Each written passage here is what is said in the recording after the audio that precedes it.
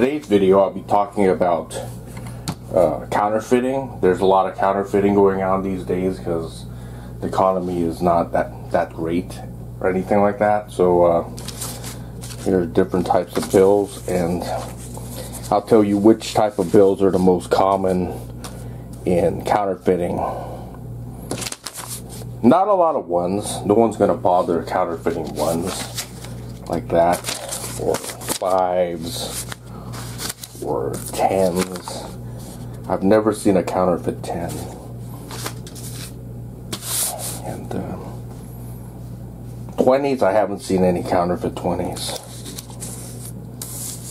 Not very often, but there are sometimes. But the way you can tell if a 20 is real or not is by feeling the collar of this president's jacket. There's some kind of texture to it when you feel it. And there's this thing right here, this eagle with this emblem. You could feel that it's kind of like popping out. On a fake bill, that doesn't happen. On this 20 right here, if you turn it at an angle, it turns green from gold to green. A counterfeit printed bill isn't going to be able to do that.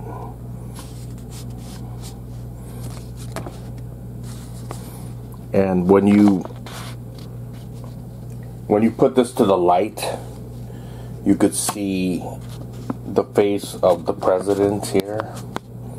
Let me get a flashlight and show you.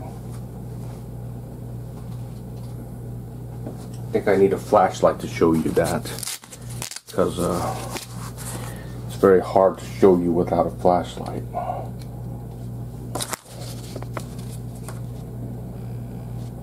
As you can see, when I put the light there, you could see on the right President Andrew Jackson's face.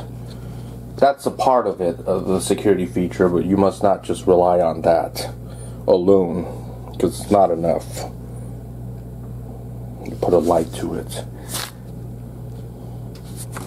And also, when you look at this bill, you see these little golden 20s. It does kind of like stick out. It doesn't, it's not like it was printed over with like a laser printer or a color printer. It does have a texture here. Same on the left side as well. Left side and the right side. Counterfeit bills just don't have that. But mostly just check around here. Feel around there. You'll feel the texture when you touch it, and you would know that's real. A fake bill that was printed over isn't going to have that. So do a number of security checks, like checking the collar of the president's jacket, checking this thing.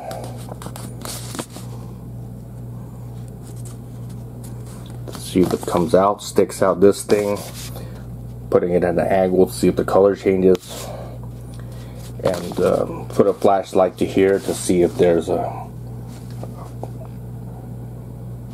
image of the president's face, like that. That's how you could check if 20 is real or not. How about a 50? A similar thing. Here you could feel, this is Ulysses S. Grant's jacket. This is, you can feel the texture, like with the other president. Here you see the star, it kind of like sticks out. It doesn't look flat at all. And here again, the 50, it's gold. You turn it, it turns green, from gold to green. And again, there's a security feature here.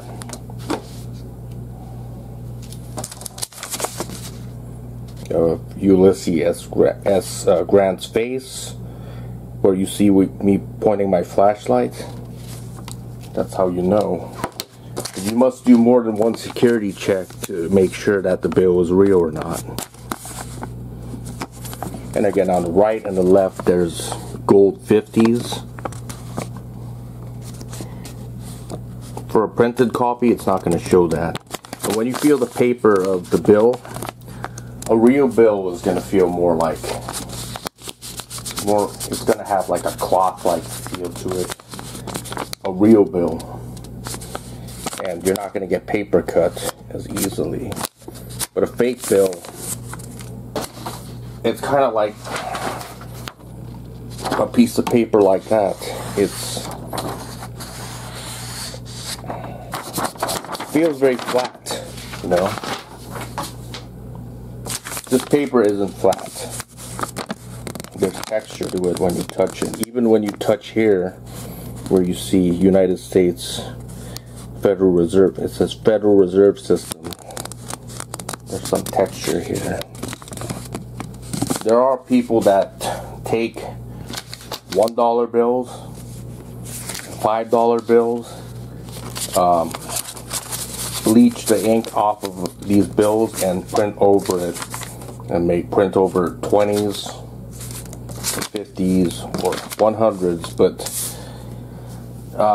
the paper may be real. So there's another type of test that people do with detecting counterfeit bills. It's by using a pen, and when the pen, when you use the pen to to mark the bill, it turns black. That means it's fake.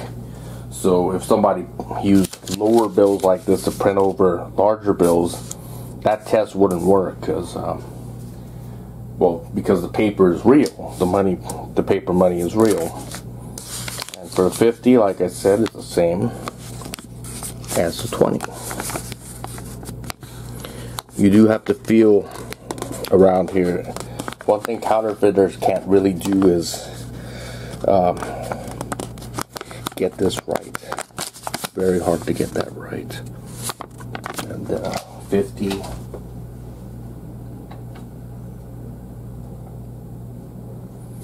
And as for the little 50s here, I don't know if you can see that or not. Sometimes counterfeit bills may not have that, or it may just look like it was printed or something. But this isn't really like printed over. It feels like it sticks out more or less. Let's look at 100. 100 is a little bit, has more security features. You can see this strip, right? It's a holographic strip. If I turn it, it looks like it's moving.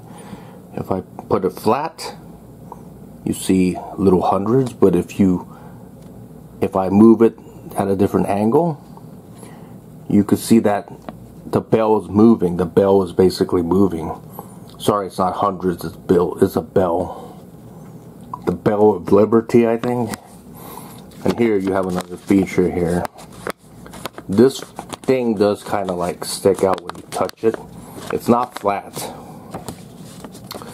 And Benjamin Franklin's jacket also has a texture here. And this 100 here, if you move it at an angle, it turns green from gold to green. I don't think you could do that with printing a bill or something like that. This 100 here,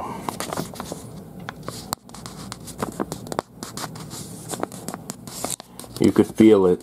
You could feel that this is the 0, 0, and 1 here. A counterfeit bill, you're not going to be able to feel anything. And here, you have little hundreds here. I don't know if you can see that or not. On the right and the left. The little gold hundreds are on the top left and top right. Top left, top right. And you could do another test with a bill like this. And a real bill is going to hold up. But if you have a fake bill, you could hear this copy paper sounds different than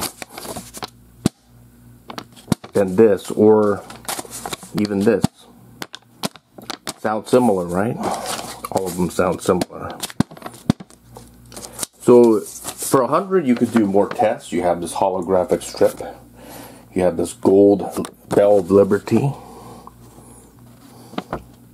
If you put it like this, at this angle, the gold ink thing is visible. And it's gold color, right? Within this ink. But if you turn it at an angle, it turns green. Kind of like with that 100. I don't think counterfeiters can do that easily. Unless the bill was counterfeited by another country. Like, let's say a country like North Korea or something, or Iran or whatever. They could probably make a bill that looks like this.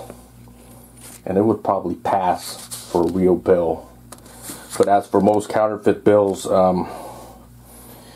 made by petty criminals using a color copier or something, they're not going to make it as good as this. You know, with all these security features, it'd be very hard for them to do that. And the way banks know that the bills are real or not is that they have a machine that counts money that can check all the security features, including the type of paper, all the features like where Benjamin Franklin's face is at and everything, like this test. And there's also a strip, I think.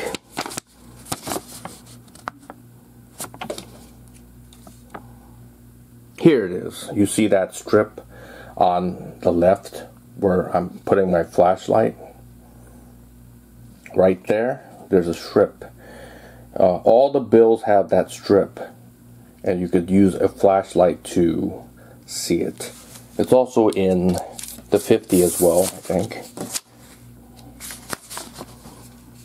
Here, for the 50, it's right here, right, as you can see, right there for the 50, and for the 20, it is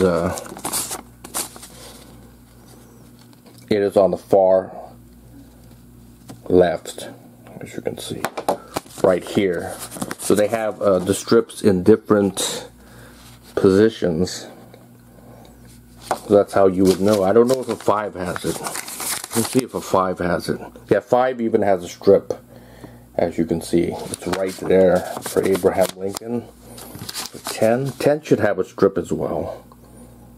Here. Right there. So that's how you would know if a bill is fake or not. You have to run a number of security checks.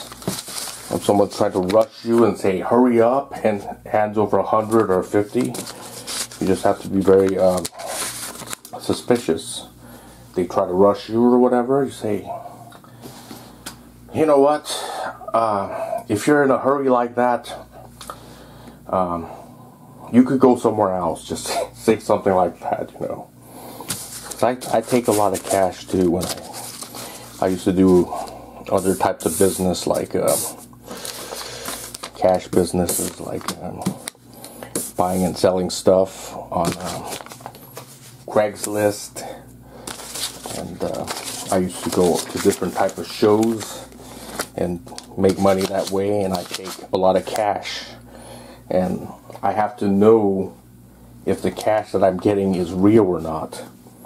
And I did work in retail stores when I was going to college and stuff like that, so when I was working at the retail store, sometimes we did take fake 100s, some fake 50s, even some fake 20s. The way we would know this was fake is when the bank, the manager of the store took it to the bank, took the money, and then they would find out which bills are fake, basically. And the bank will not give you back this money, this fake money. They will just take it, and they're not going to give it back to you. Whatever fake bills you have, if you took 3 fake 50s, you would lose $150, just like that. So basically, that's how you do it. If you have any questions, you could leave it in the comment section below, and thank you for watching.